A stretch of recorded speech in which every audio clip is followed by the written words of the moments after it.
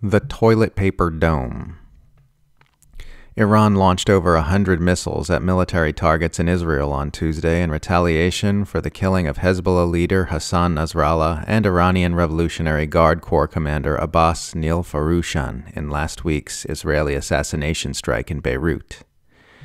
Iran claims 90% of its missiles reached their target, a figure which is impossible to confirm or refute since the Israeli military is censoring information about impact location and damage.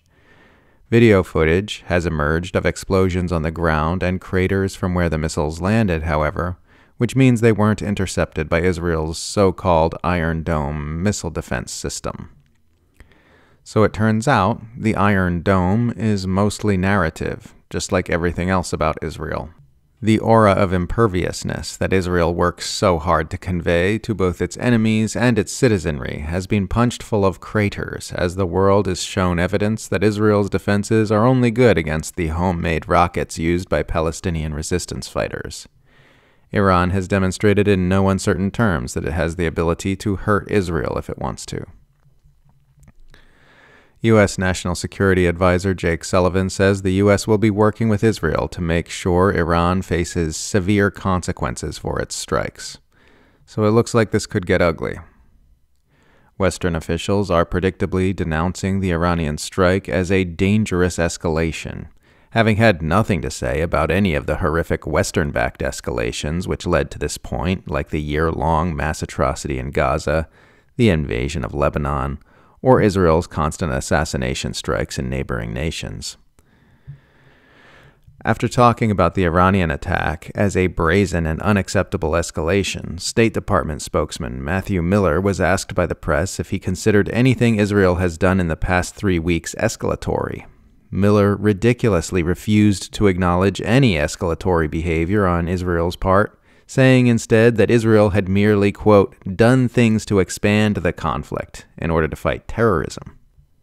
We've been seeing similarly bizarre linguistic gymnastics from the mainstream press since Israel began its invasion of Lebanon, with the mass media instead using phrases like raids, ground offensive, ground operation, and Israel enters Lebanon in its headlines in order to avoid the word invasion. This is the same media class that used to ridicule Russia for calling its invasion of Ukraine a special military operation. That's right, kids. Iran's attacks escalate. Israel's attacks expand the conflict. Lebanon's attacks are terrorism. Israel's attacks are self-defense. Russia launched an invasion. Israel launched a limited ground operation. Destroying Gaza is a response to October 7th. October 7th was unprovoked. When their guys do it, it's bad. When our guys do it, it's cool.